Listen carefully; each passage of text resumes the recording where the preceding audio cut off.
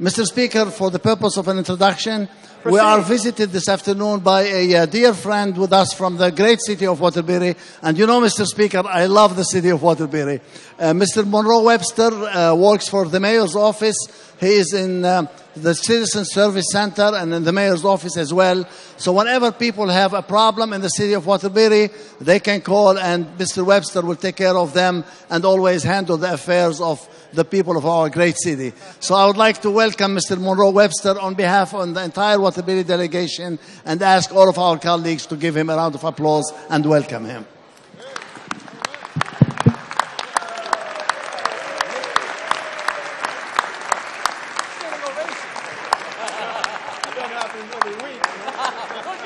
Welcome to our chamber, and I hope you enjoy your afternoon visiting with us. Thank you.